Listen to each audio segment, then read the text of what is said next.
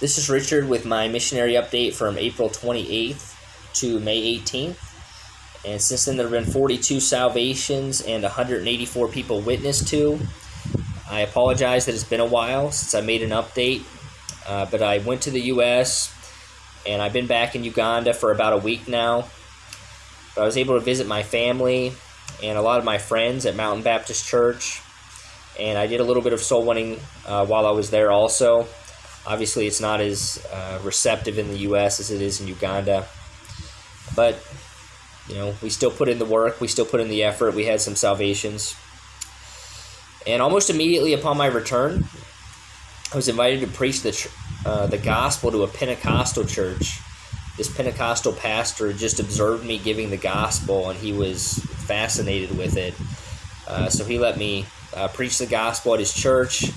Can't really verify any salvations because the audience was so quiet and non-responsive, which is the exact opposite of what you would expect from a Pentecostal church. Usually they're screaming and yelling and running laps around the church and diving in the baptistry and stuff like that. But they were, this one was actually very calm and quiet. I was also able to preach to a small classroom in a school. The rest of the students were on holiday. The principal said I could come back and preach to the rest of the students at a later time. So I'm looking forward to that.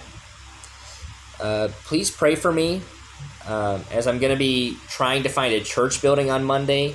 I've got someone that's going to be taking me around to see different places, and just pray that God gives me wisdom to make the right choice and that I don't get ripped off or anything like that. And I'm also still working on getting an NGO permit.